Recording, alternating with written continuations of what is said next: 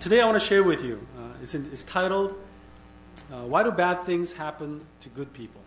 Why do bad things happen to good people? And this is a question that, to be honest with you, is something that I struggled early in my faith. Because I've known many people, many wonderful people, many faithful people in Christ. Well, I look at them and I say, I've known people that has lost their jobs. I've known people whose business failed. One of the dearest church members that I knew died of a cancer a while back. And the question that I would often ask, why do bad things happen to good people? What is the meaning behind it? What's the purpose? If God is so powerful, if God is so almighty, why does He allow these bad things to happen to good people? Today I want to address that. First of all, I don't have all the answers because I am not God. But there are certain principles and examples in the Bible that are given to us that gives us ideas and clues as to why do bad things happen to good people. Today we're going to read from 2 Corinthians chapter 1, verse 3 through 7. 2 Corinthians chapter 1, verse 3 through 7. Please read along with me together. 2 Corinthians chapter 1, verse 3 through 7. Let's begin. All praise to God, the Father of our Lord Jesus Christ. God is our merciful Father and the source of all comfort.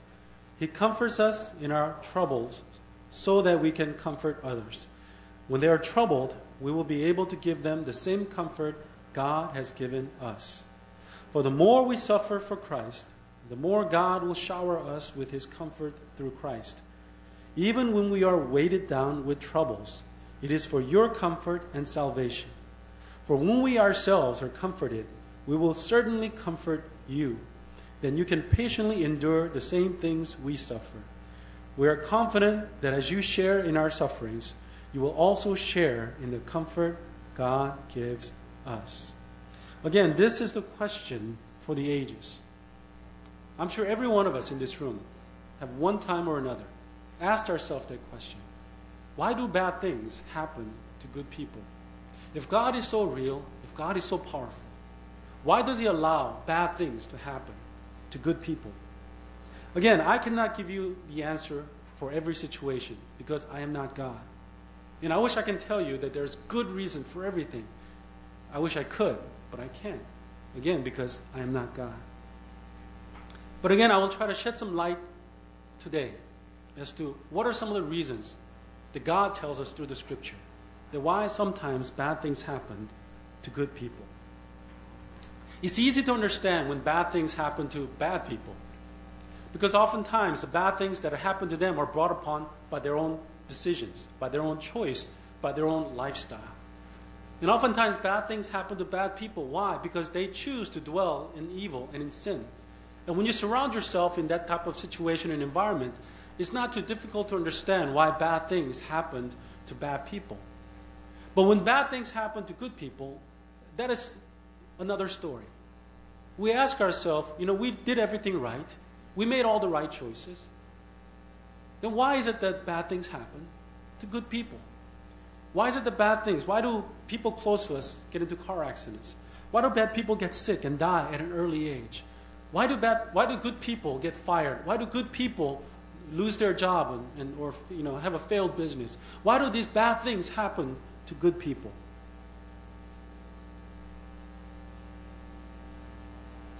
There are three things that I want to share with you today. The first thing that I want to share with you as to why bad things happen to good people.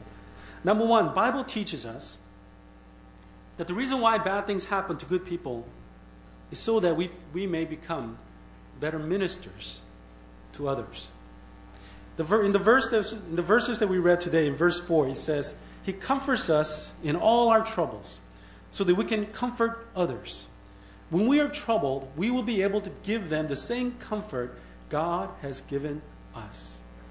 In this verse, Paul is telling us that one of the main reasons why God allows pain and suffering to enter our lives is so that we may become better ministers to others.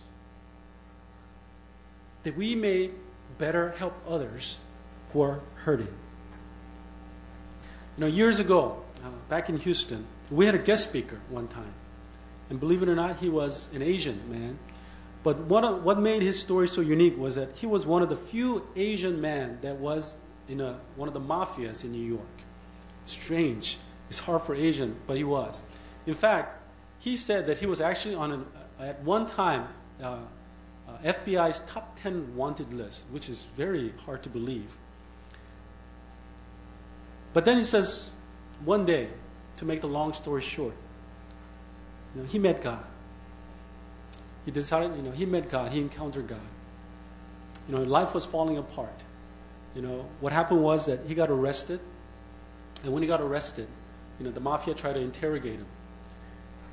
And what happened was that while he was in captivity, the other mafia members put a bounty on him because they thought to themselves, this man is going to rat on us. He's going to tell on us. He's going to tell the FBI everything about us. And in the end, when we get captured, he's going to testify against us in court. So he said that they put a bounty. Bounty means that they put a reward out for him. Whoever kills this man, we will give you, $10,000, $20,000 or $30,000. It was in that moment he said that he turned to God. God that he knew at an early age when he used to go to church. And he confessed his sin. He said, Lord, forgive me. And he genuinely said he gave his life to Christ. And after that, guess what? He said to himself, well, the mafia, they put a hit out on me. I am, arrested. The FBI says, if you tell us everything, then we might go easy on you. So he decided, I'm going to do the right thing. I'm going to tell them everything.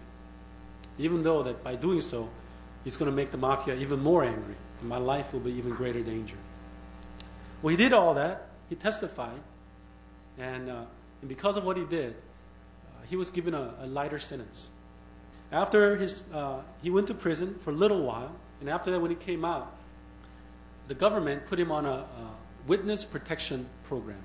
What that means is that once you get out of prison, they don't just let you out. They put you in some suburb of some place out of nowhere, and they give you a new identity, new name, and so forth. And you kind of live in underground, incognito, where nobody knows you with a new identity. But then, as his faith in God grew, he said to himself, this is not the way I want to live, and this is not the life that God has called me to. And what he decided to do was, if mafia decides to kill me, so be it. I'll take my chances. But I'm going to spend my life helping others who are in similar situation that I was in.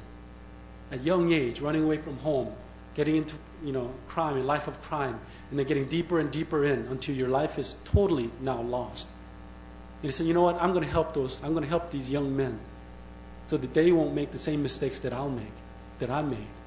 So he decided, I'm going to spend the rest of my life, I'm going to travel from city to city, talking to young people about my life and warning them about, what lies ahead.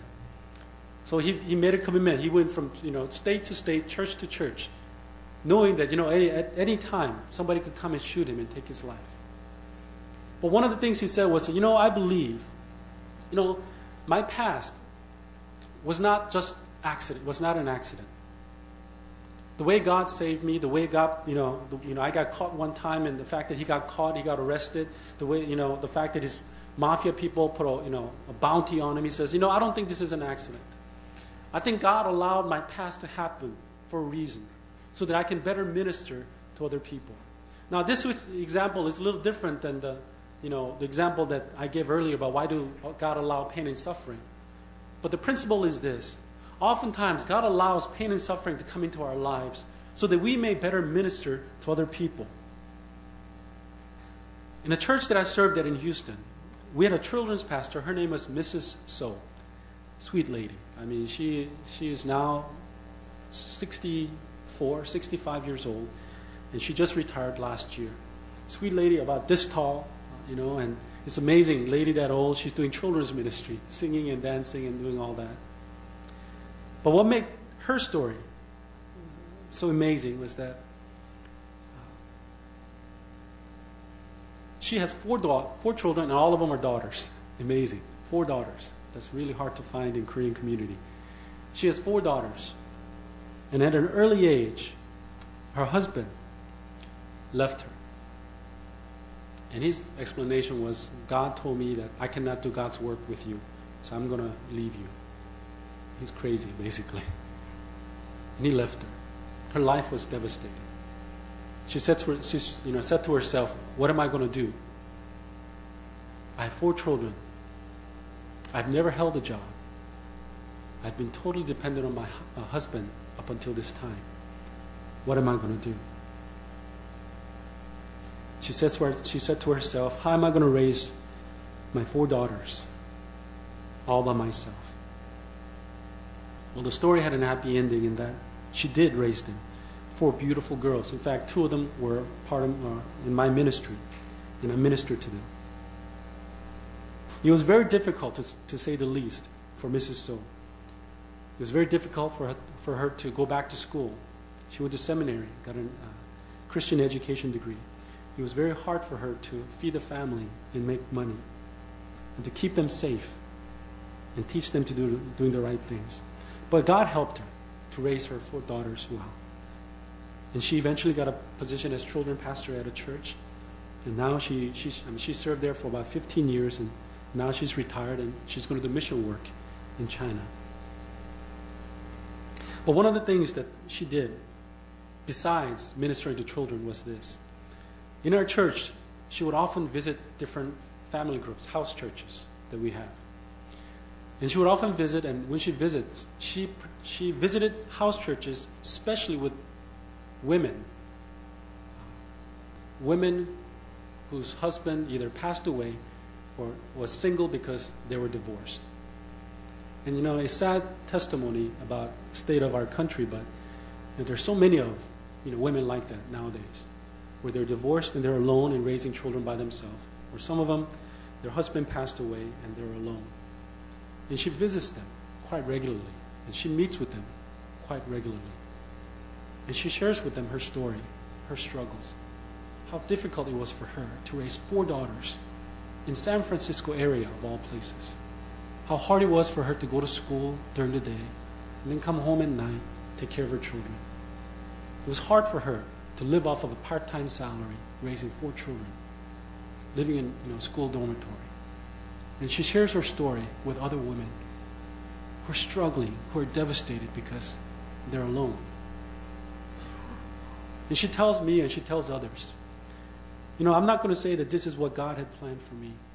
But what I do know is that I know what God wants me to do with my past and my experience. God wants me to use this to help other people. God wants me to use my past to comfort others. See, we don't know exactly why God allows bad things happen to good people. But maybe one of the reasons is because God wants us to become better ministers. You see, this is the reality. If you've never had pain and suffering in your lives, if you've always lived a comfortable life, it's very hard for you to minister to others because you can't relate. You can't tell someone, I know how you feel. You can't be there with someone and cry with them when really you don't know exactly what they're going through. But when you've been in their shoes, when you've gone through the pain and the suffering, then it's easier for you to relate with other people's pain. And you can empathize, helping you to better comfort others. Again, sometimes God allows pain and suffering in our lives, not necessarily to punish us, but more so to prepare us to comfort others, help those who are in need. Second reason why God allows suffering and tragedy into our lives is so that, the Bible tells us, so that we may become more obedient. So that we may become more obedient. In Hebrews chapter 5, verse 8, it reads, even though Jesus was God's Son, He learned obedience from the things He suffered. Even though Jesus was God's Son, He learned obedience from the things He suffered. Now, what does that mean? Learning obedience from suffering. See, the writer of the Hebrews states that Jesus learned to be a better obedient servant because of the past suffering that He endured. A while back, I remember hearing this. I heard a story about a rich man and a poor man, and they say that if a rich man and a poor man, if both of them go to jail, go to prison at the same time, a rich man cannot make it because he's so used to the life of luxury and comfort, while the poor man will have no problem with a life in prison, for he's used to a life of hardship and suffering. Again, the point of the story is this. It's hard to be obedient when we live such a comfortable life. It's hard for us to obey God when our life is filled with so much comfort. But if we're used to a life of discomfort, if we're used to a life of somewhat of a little suffering, you know what? It helps us to become more obedient when God does call us to His ministry. See, when we experience hardship, we'll have a greater capacity to do more and endure more. See, God doesn't call us to live a life of luxury. That's not the reality. God does not call us to live a life of comfort. He doesn't. Oftentimes, when God calls us, He calls us to do things that are difficult, that will bring hardship into our lives. And you see, unless we have experienced that type of hardship and endured that kind of suffering, it'll be very difficult for us to be obedient to God when He calls us. Let me ask you this question. What if today God said, you heard a voice, and God said, I want you to go to Afghanistan for 2 years and be a missionary in that country? What would you say? How would you respond? There are few responses that you could give. Number one, you might say, oh God, no, not Afghanistan. If you send me to Paris, I'll go. If you send me to, Frankfurt or Berlin, I'll go. If you send me to Shanghai, I'll go. But Afghanistan, oh no, I'm not going to go. God, you got the wrong person. Second response might be, oh God, give me some time to think about it some more, God. I'm not ready yet. And you might do it, but you might take about, a couple of months to really convince yourself or prepare yourself. But then there's some of you who might say, when God says, I want you to go to Afghanistan for 2 years, and some of you will say, God, really? Okay, I'll go. Let me say this, let me be honest with you. If God were to tell me right now, Paul, I want you to go to Afghanistan for 2 years on a mission trip, probably my answer would be all three. Are you sure? You sure you don't want me to go to Paris again for mission, not Afghanistan? But I'll say, God, I have wife and children. They're not ready. Give me a little bit of time. But God, yes. And the reason why I can say yes is this, because I've been to Afghanistan 3 times. And I know that, for about 1 month, I slept on a dirt floor. I had flea bites all over. You saw the pictures, some of you. I'm used to eating rice and naan every day. I'm used to not eating Korean food for a month. But more than that, I've been to Mexico several times. I slept in 100-degree heat underneath a tree. I slept with dogs in the same room. I'm used to that. I lived in a place where they didn't have toilet. In fact, it was just an open area, just separated by a wall, and that's the bathroom. I'm used to having diarrhea. I'm used to all that. And because of that, I understand that, it's okay. It's not that bad. I've done it before. You see that some of the hardships and difficulties in our lives, God gives to us because God wants us to be better obedient, more obedient servant. For those of you who are single, what if God told you, I want you to go to an orphanage, and I want you to serve at an orphanage? What would you say? Some of you say, oh, I love children. But many of you, you'll say, you kidding? Me? I don't know how to change a diaper. I don't know what to do when baby cries. I'm a man. I don't know even how to hold a baby. Do you hold them like this? But if God were to tell that to some of the older people who's raised children, who's had many, who's raised their own children, maybe even had grandchildren. For someone who says, oh, it's hard work, but I've done it before. Maybe I can do it again. In 1 Peter chapter 1, verse 6 through 7, it reads, so be truly glad. There's a wonderful joy ahead. Even though you have to endure many trials for a little while, these trials will show that your faith is genuine. It is being tested as fire tests and purifies gold. Though your faith is far more precious than mere gold. So when your faith remains strong through many trials, it will bring you much praise and glory and honor on the day when Jesus Christ is revealed to the whole world. In this passage, they compare our faith like a clay. You know, when you make a clay, when you make a jar, you take a mud that's very soft. But then when you test it under fire, when it's burned in an oven, it hardens, it becomes strong. And God says that our faith is that way too. Our faith does not grow in God simply because good things happen in our lives. We know this from raising children. We know that as children, you know, they have to learn to overcome hardship in order for them to become strong people. If you always comfort them, if you always do the right things, do things for them, if you always fight their battles, they're going to grow up to become weak people. We understand that as parents, that they need to have their own suffering and learn to overcome those things in order for their faith to grow. And that is true in order for their character to grow. Same thing for our faith. If our faith is never tested through suffering and trial and pain and hardship, it will never grow. And because of that, we will not be obedient to God as God wants us to be. And that's why the Bible says oftentimes God allows pain and suffering to enter our lives, because through that, as we overcome that, God wants our faith to grow. And as our faith grows, we will become more obedient. God allows pain and suffering in our lives. Why? Because God wants us to become better ministers to others. Secondly, so that we may become more obedient as our faith grows. But lastly, God allows pain and suffering to enter our lives so that we may rely on Him and trust Him more. Some people say that the greatest hindrance in our faith is comfort. What I mean by that is some say that greatest hindrance, barrier that prevents us from growing in our faith is lack of trial and pain in our lives. That means it is so easy. We become so comfortable in our faith. We become so comfortable in our walk with God that, you know what? After a while, we stop relying on God.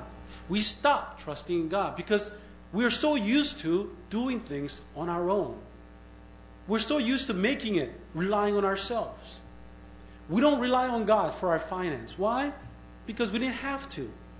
We work every day, we work hard, and we make lots of money. So after a while, we take that for granted. And we don't rely on God for that. Sometimes we see our children, and they're such good children. They grow up. They grow up such, become beautiful people, no trouble whatsoever.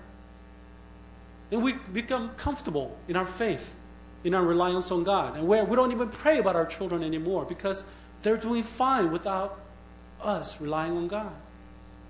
Same thing with our church, our ministry. Sometimes everything goes so well that, you know what, our prayer to God is not as fervent. Why? Because things are going well. And we stop truly relying on God and trusting in God. You know, there's a saying, and I mentioned this, in fact, just a couple of days ago in my office. There's a saying that in a foxhole, no one is an atheist. And a foxhole is a hole that people dig during wartime. It's a hole that they dig to hide underground from bullets and bombs that's flying over. That's called a foxhole. And soldiers, they're in there. And usually when you're in a foxhole, that means you're in the middle of a battle. People say, I don't believe in God, I don't trust in God, I don't need God. But then when your life is threatened, when you're in immediate danger, when you know that you need God, guess what? You start believing in God. You see, that's the truth and reality of human nature. See, too often when our lives are too comfortable, we don't rely on God. We don't trust in God. We don't seek after God. And you see, God loves us. He loves us to death. And He knows that the greatest life that we can lead is a life that God has called us to live.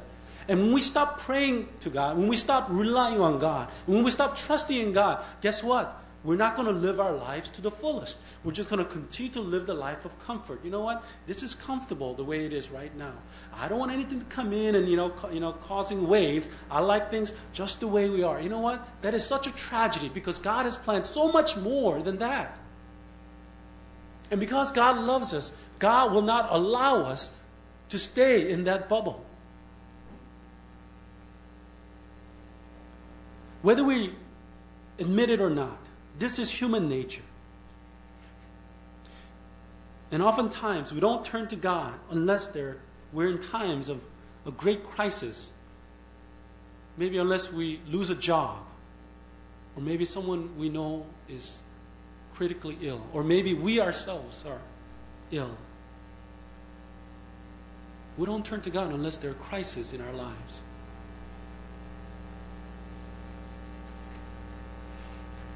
I know a father, a while ago, he would never attend a church, even though his wife begged him to go.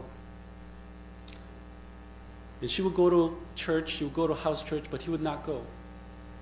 Maybe once in a while he would go to house church, family group meeting, until one day, he and his wife walked into my office.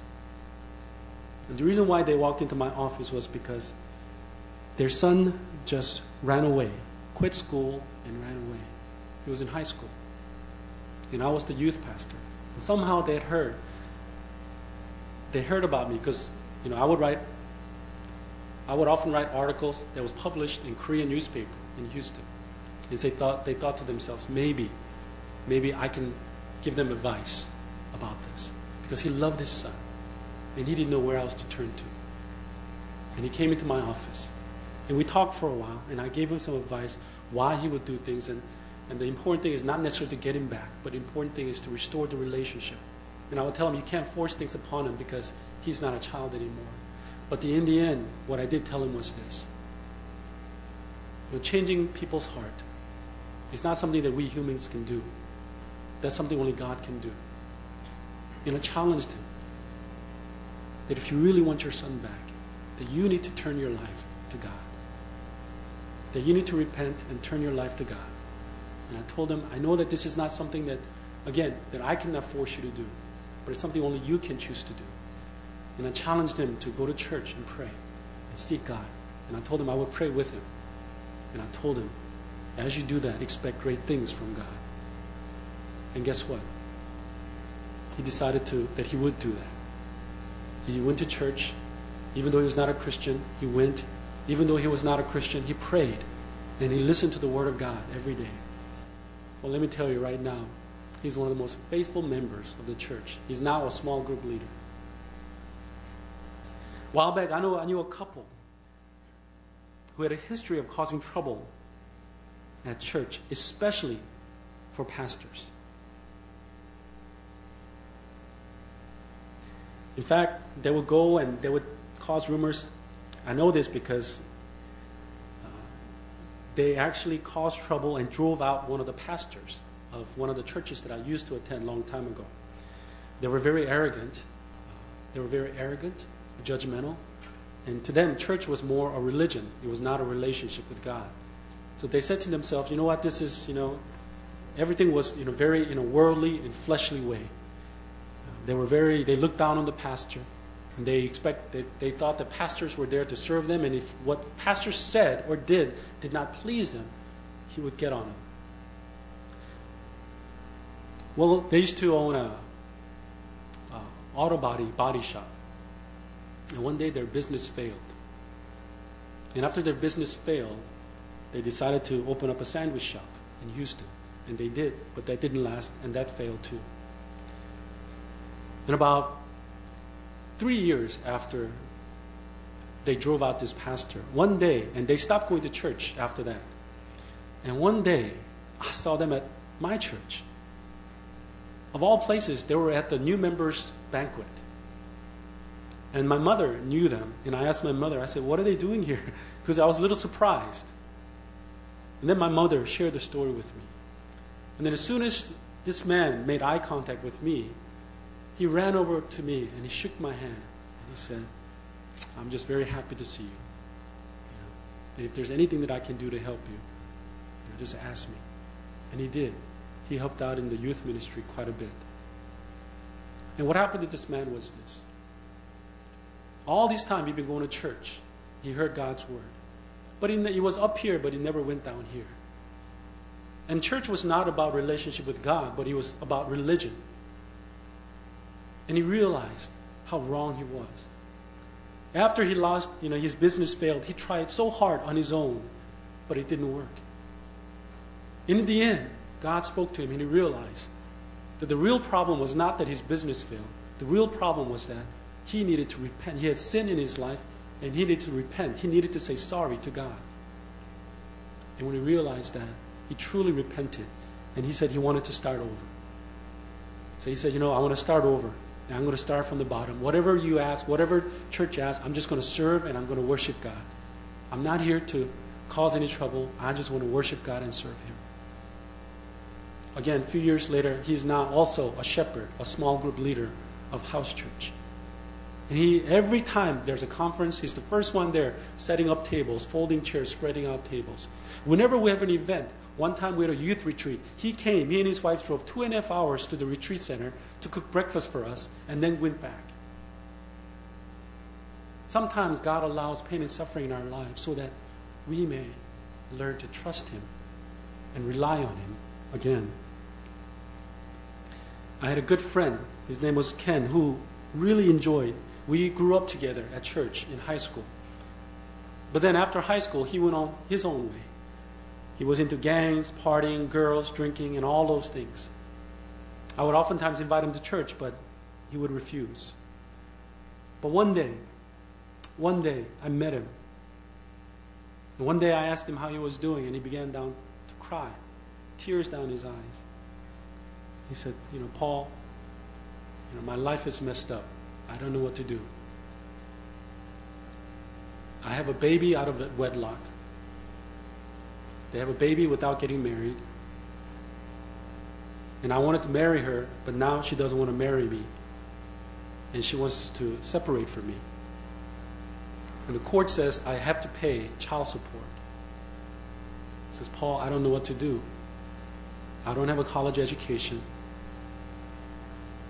And the money that I make goes mostly to my kids. He says, Paul, I don't know what to do. I don't know what to do.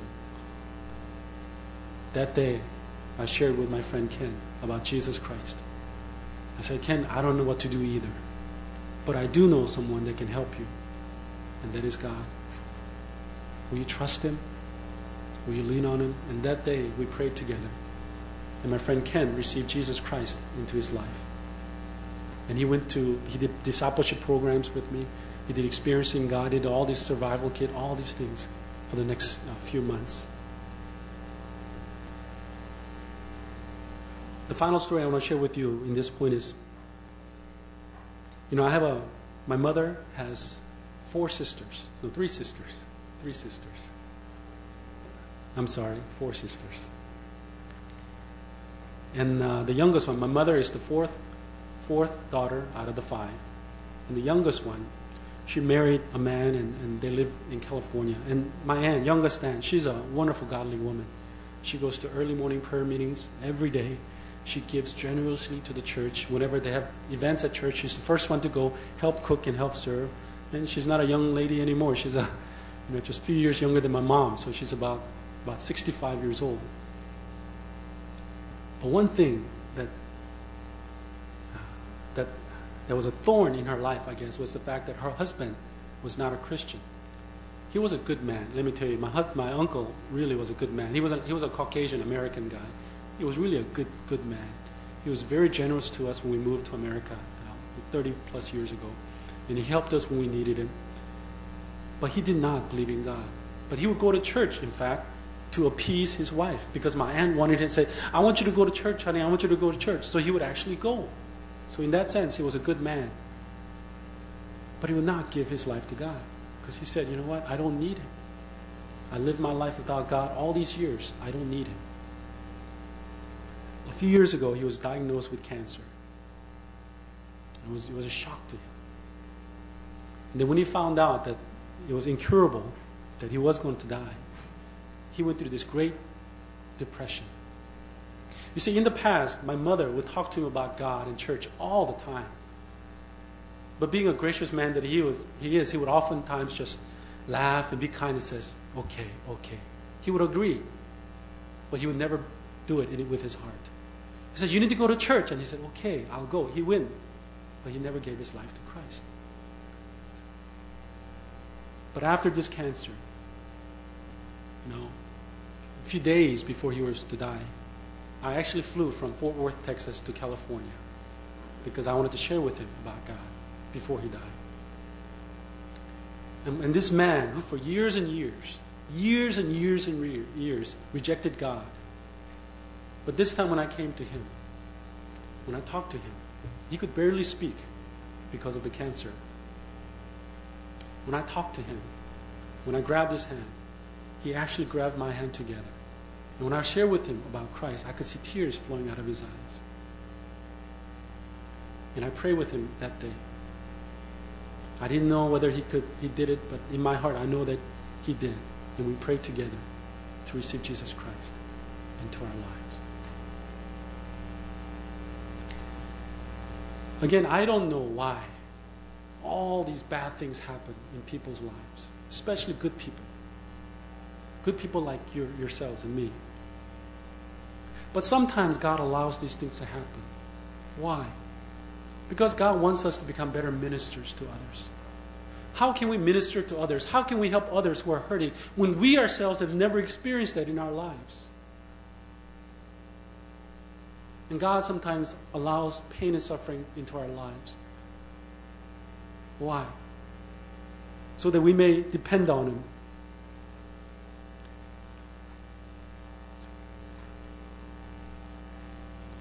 So we may become more obedient to Him.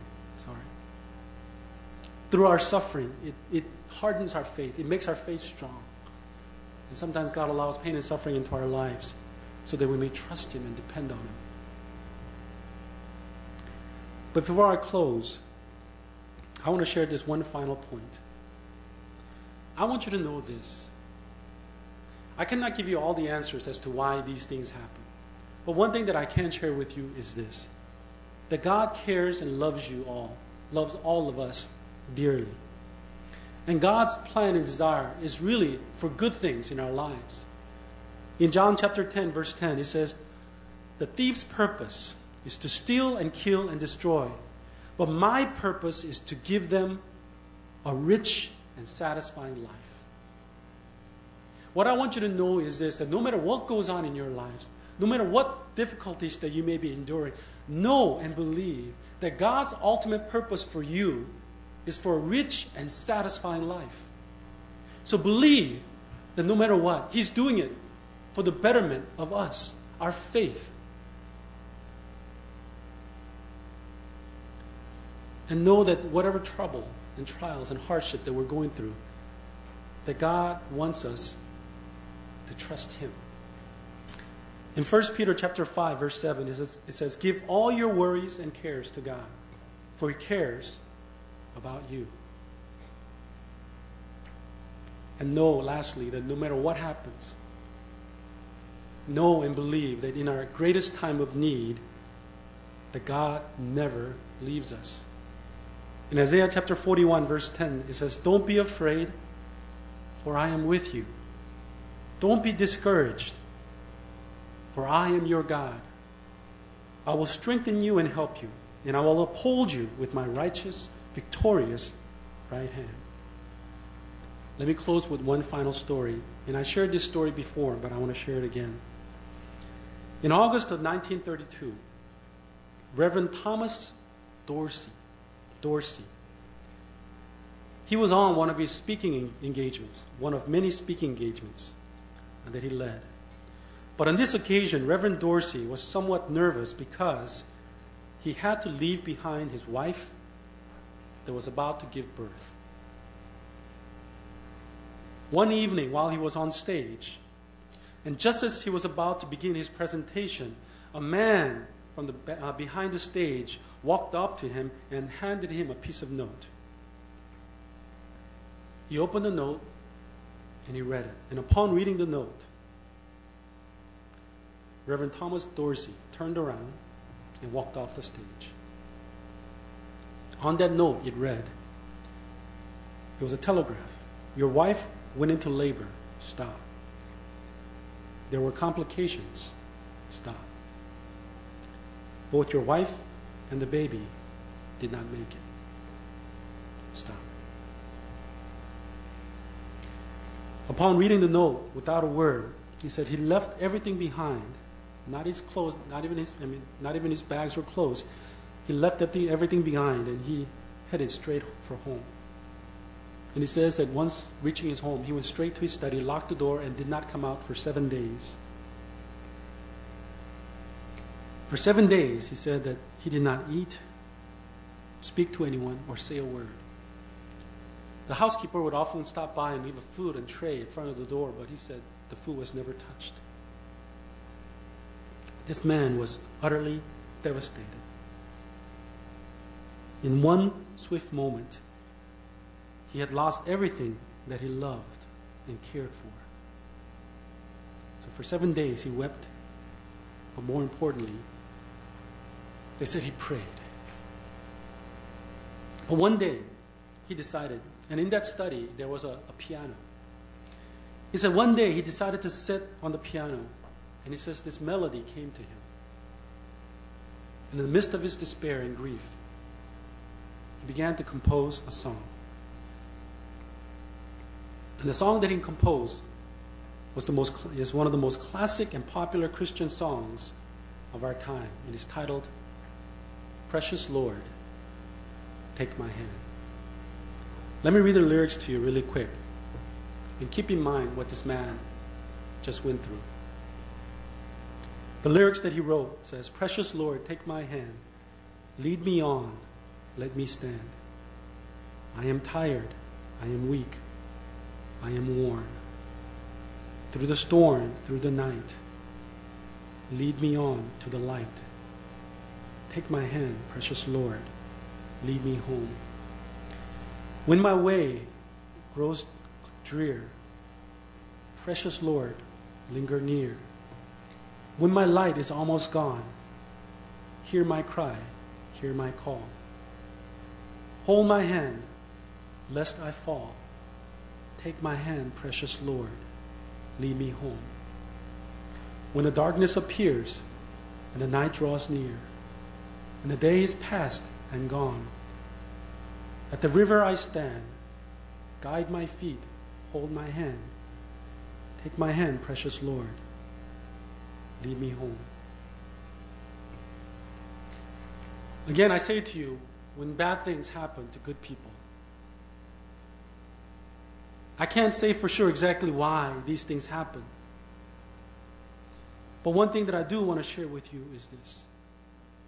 In those moments, God cares for you. God is there. He will never leave you. So I challenge you all, in your times of greatest need, turn to God, just like Reverend Dorsey did, and trust Him.